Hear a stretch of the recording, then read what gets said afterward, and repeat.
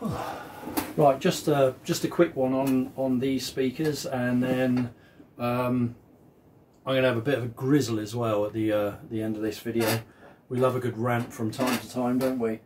So the normal thing, unfortunately, but we'll get into that in a minute.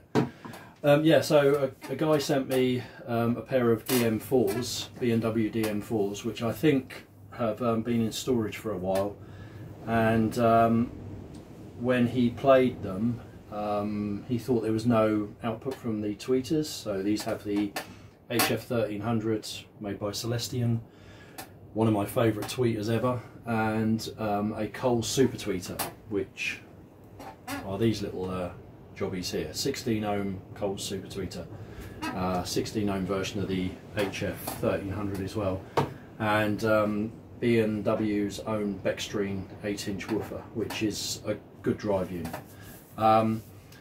So as always, the first thing I do is set them up in front of the microphone and measure them, and one of them had no output whatsoever.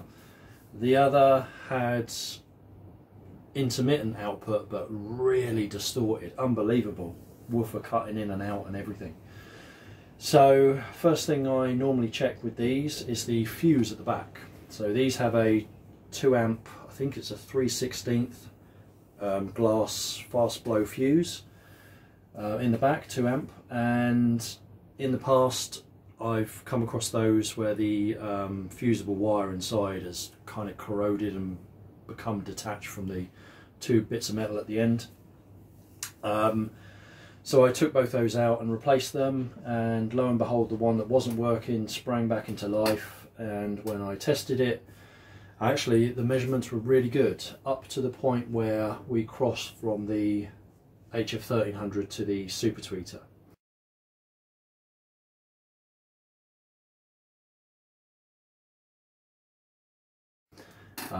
And basically there was no output from the super tweeter at all.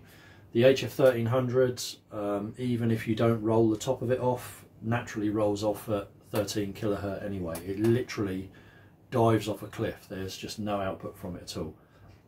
Hence why in the Spendor BC1, Rogers LS36, Studio One, export monitor, that sort of thing, you will always see this tweeter being used with the super tweeter, because it doesn't play beyond 13k. The other speaker, once I changed the fuse, it started playing pretty well, but there was some distortion there.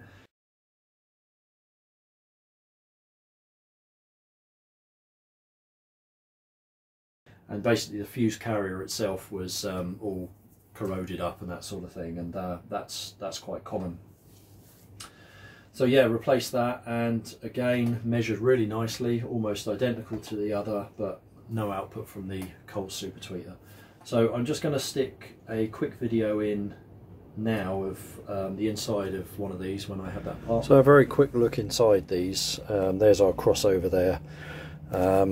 Quite a complex thing, but everything on that is really good, all checks out really nicely.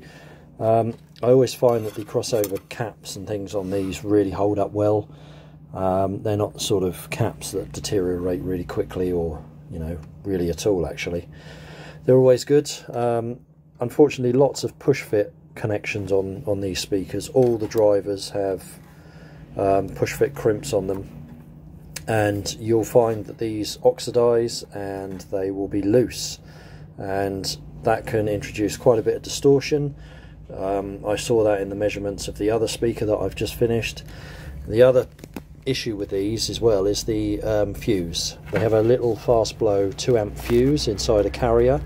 Often the fuse itself will just break down, but these push fit connections just become really loose, and you can see how oxidized that is, and you'll get no end of distortion because of that. So it's worth taking the drivers out, just nipping these crimps up, giving them a clean up if you can, spraying them with a bit of deoxic, that sort of thing, and then when you push them back on, they'll be a nice snug fit hopefully. Better still, get rid of them and solder the wires directly to the drivers if you can do that. So yeah, it's very small gauge wire as well. One thing B&W did with these is the negative for all the drivers is one looped wire as well. You can see there on the woofer negative we've got two blues, and they carry on to the HF 1300 tweeter and finish up at our super tweeter at the top here. So yeah, not ideal, but you know, not the end of the world. These have a very low power rating. I think it's like 30 watts, that sort of thing. But yeah, a lot of wool inside. There's the stuffing I've taken out. When you take the woofers out, you'll find this kind of foam mesh as well around the woofer, and when you take it out, it just turns to dust. It's there around the basket or the chassis of the woofer to stop the wadding touching the cone, but you know, if you just carefully dress it out of the way, that won't be an issue anyway. So yeah, there we go, a quick look inside. I've done another video on a pair of these before. I've had quite a few of them here. They follow that BBC design, but yeah, I just thought I'd quickly show you inside. Yeah, so hopefully from that you can see how the push fit connections with these are often a culprit of distortion, drivers not working properly, that sort of thing, especially on the fuse carrier at the back. So at the moment I've been in touch with the client and told him what's what, and at the moment I've replaced the Coles super tweeter with a super tweeter I've made a few times using a peerless half-inch tweeter, and I've got a couple of the metal surrounds from some older Coles super tweeters, so I've fixed the tweeter inside. This is a 16 ohm unit, these are 8 ohm, so I've corrected them with a resistor at the back, and now we have output all the way up to as high as I measure, 20k. It is slightly down compared to the Coles super tweeter, but it's pretty good, and to listen to them, yeah, it's pretty good. I mean, my hearing, I know, rolls off at about 12.5, 13k, but even if that is the case and you can't hear the super tweeter working, just the space and air and how it augments the lower frequencies, it's still needed. So yeah, they're working pretty well. I will suggest to the client that if he wants, you can still buy the Coles super tweeter through Falcon Acoustics. I think they're about 70 quid each, but that's 140 quid on a pair of speakers that on the second-hand market, what are these, 250, 300 quid, something like that. And the main body of the speaker is working, doing what it should do, so the HF 1300 and the woofer. So really we're just filling out that top end, which these peerless tweeters do quite well. I've given them a good clean. There were a few nicks and scratches on them. I'm not sanding these back unless I get asked to, but I've given them a good clean. They were pretty filthy and just gone over them with some oil, and yeah, they've come up quite well. A lot of the time, even if there are scratches and things and it's gone through the finish on here, if you oil them you'll fill that in, and yeah, it makes quite a bit of difference really. But yeah, otherwise they're pretty good. The covers are a bit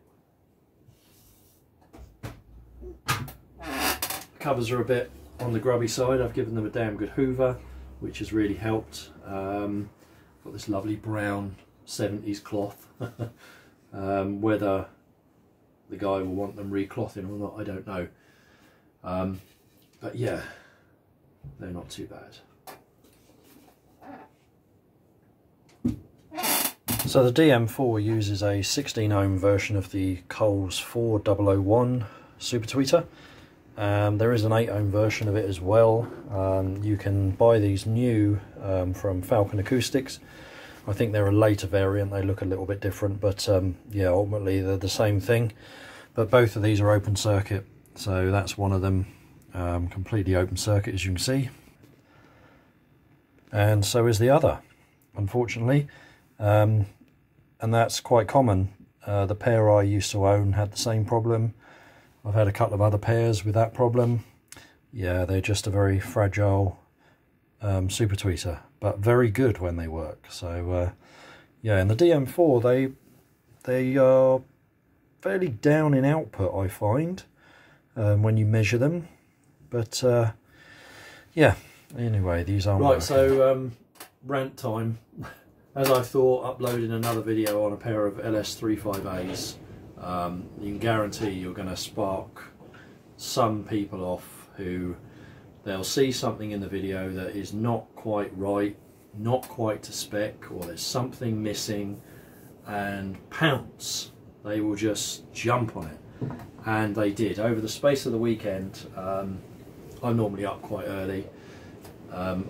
You get the notifications on your YouTube app saying someone's commented, and I must have removed 3 or 4 comments because they were just evil, bitchy and evil, you know, just swiping.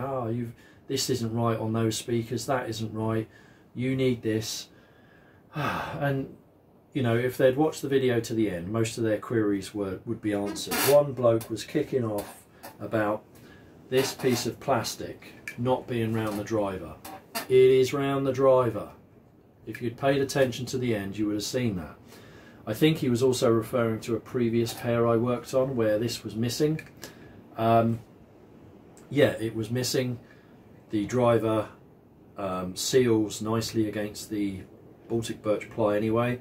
I think the issue and the reason for this is to kill some form of resonance that may be there, and to almost isolate this from the front baffle. Yeah, possibly, because there are also fibre washers used on here. I'm not convinced that a hard piece of plastic with some hard fibre washers would isolate that. I'm going to do an experiment when I finish putting these back together, because they are coming along, and do a with and without and see if there's anything in the measurements that show up that gasket causing or making a difference. Is it something that you're going to hear? Very much doubt it. If it is in the measurements, it must be very small, but we shall see. But it's, I love the comments. I love the comments on my videos, and no one in this world is an expert on everything and every part of their trade, and I'm all up for constructive criticism, or people that really do know about these particular speakers that would offer, you know, or maybe they should be like this is how they were out the factory, blah blah blah, the reason for this. That's absolutely fine. I love that and I welcome it. What I don't welcome is the degrading manner of the comments. When you get called like an amateur dabbling with these things, fuck off. That is really nasty. And it's normally the same person or the same few people that crop up on these videos all the time. So I mean, I just block them, and I can say it doesn't bother me. It really and truly it doesn't. To a degree, I feel more sorry for the people that do this all the time. I know the type of person they're going to be, and I'm sure their mother in the lounge would be really upset with them with the comments they make, because I'm sure that's the sort of person they are. There's just no need for it. If it's a constructive comment put nicely and politely, I welcome it. Absolutely, because, you know, I haven't worked on every single speaker that's ever made. I don't know the intricate details of every single speaker that's ever been made. It's one of the reasons why I don't like doing videos on speakers like that, because they just spark so much, I don't know what you'd put it, not anger, but I think people get themselves so twisted up and tied in knots over these little speakers. Anything that someone says that might be wrong, pounce. It's really sad. Get over it. So yeah, I'll be doing a part 2 on those soon, and we'll see what happens. But yeah, there you go. So sorry for a bit of a rant. it does sort of annoy me a little bit. But there you go. You know, I spend a lot of time doing these videos, and I'd really be doing myself a favour if I didn't do them, because they chew up so much time. A lot of the time I do them to really show the client what's wrong and what's been done and that sort of thing. But it does take time to set up a camera and, you know, record it and talk over it while you're doing the work, and then to edit that video. But at the same time, whilst it takes up more time, sometimes it's just more work, I know it's also helping other people, getting information out on these certain speakers. Perhaps it's a speaker that you've got a problem with, and I can go over the common issues or what I've found, or it's a speaker that you're looking to buy, maybe the measurements I've done are helpful. You know, these videos are there for the right reasons, I think, and that's what really annoys me, when someone jumps on the comments and it's just horrible. There's no need for it. You know, life's crap as it is, without dicks like you jumping on the comments and flexing your little pecker. It's just not needed. So anyway, yeah, I'm pretty sure these are done now, and yeah, I like them. They follow that BBC design. A few manufacturers came up with their own versions of these, or the BC one, and yeah, they're good. Anyway, that's a bit of a rant for today. I'll catch up with you properly soon.